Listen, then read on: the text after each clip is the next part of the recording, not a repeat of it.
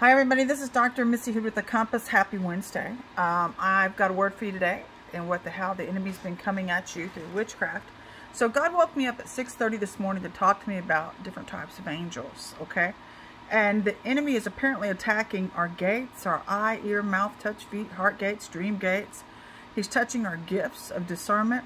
So we need to be breaking off all demonic weapons, including the word used maliciously, witchcraft, prayer, three cords bound, anything the enemy's using to weaponize against you.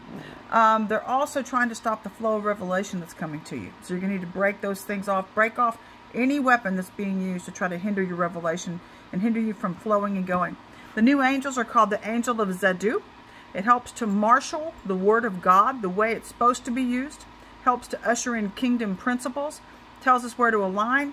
And this is a female angel, so she polices what can be applied and what cannot. The angel of Mirabel. This angel sounds off the alarm as to anything trying to infiltrate into the camp of God that's not supposed to be there. So its primary function is to deliver a stealth blow to the devil's forces trying to infiltrate. And then the third angel that I was introduced to this morning is called Maripel, and it guards our fivefold giftings, interestingly enough. Okay, so I thought this was such a cool revelation this morning, because God's always up to something when we think, oh my God, something is really coming at me.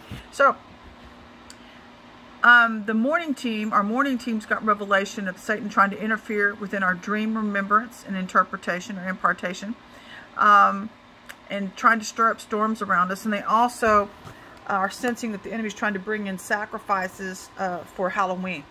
They're trying to stir that up. So the bottom line to this conversation is this, though.